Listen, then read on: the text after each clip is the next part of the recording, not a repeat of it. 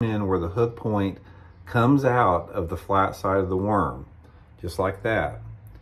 And then come about 1/4 of an inch, thread it up to where your little keeper is. That's another good thing about this hook. It's got a really nice keeper. And then once you do that, guys, you want to skin hook it in the side of the worm. Just barely skin hook the point, like that. Now, what this does, this is still just as weedless as putting the hook point back in the center.